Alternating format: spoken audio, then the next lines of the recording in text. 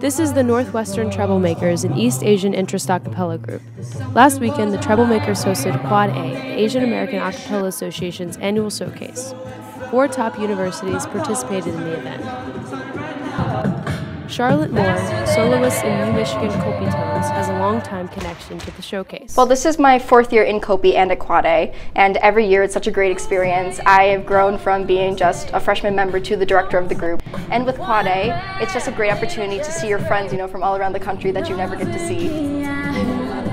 MIT Syncopation, an East Asian a cappella group, celebrates the power of diverse voices with pop music from across the world and the Alice Millar. Odi Alarcon, a member of the Northwestern Troublemakers, spoke about the importance of Quad A. I think it's really important to celebrate different forms of entertainment, and especially performers that aren't white, basically, because I feel like a lot of times we tend to idolize a lot of people in media that are only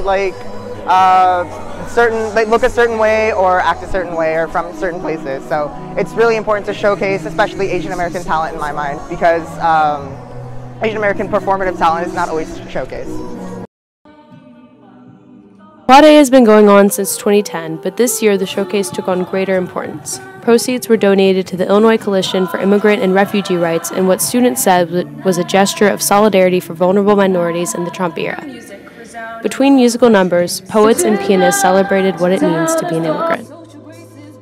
Organizer Nathan Kirchhoff and Northwestern Junior said this cause was an appropriate way to spend their time. Even though it's a tradition of what we've been doing, so it's our pleasure to have it happen now or at any time. I'm Gabrielle Binash, reporting for